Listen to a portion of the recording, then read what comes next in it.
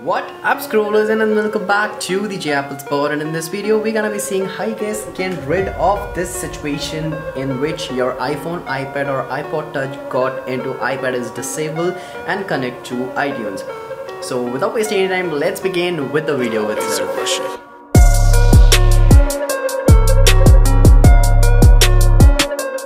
First step, you have to just go to the links down in the description and is the IPSW.me.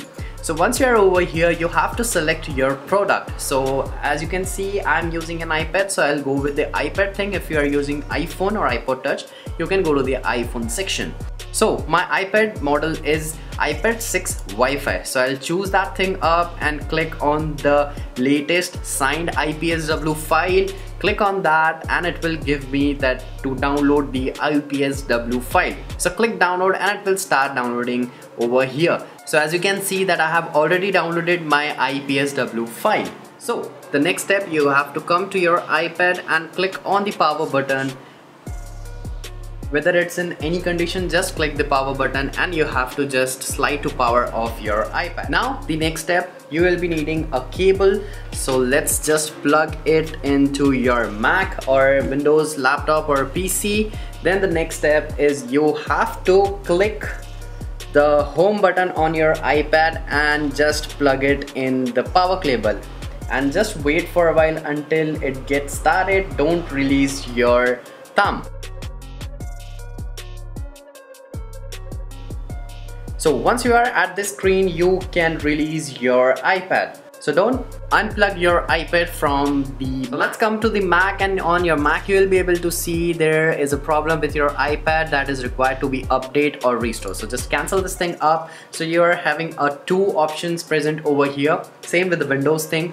So now let's put a file.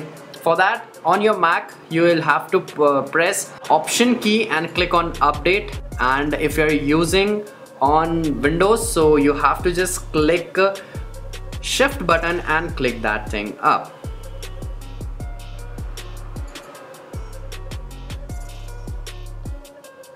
Once you are done with the importing of the file, so just click on update and make sure that data will not come, data will be erased and it will be factory new iPad. So this process may take some time because it's updating your iPad and it will take probably from 15 to 30 minutes. So just be patient, don't touch your laptop and your iPad. As you can see on the iPad, there is an Apple logo with a loading bar. So just wait until the loading bar gets loaded. So once you are done with the Apple logo loading, then you will become to the Hola Hello screen.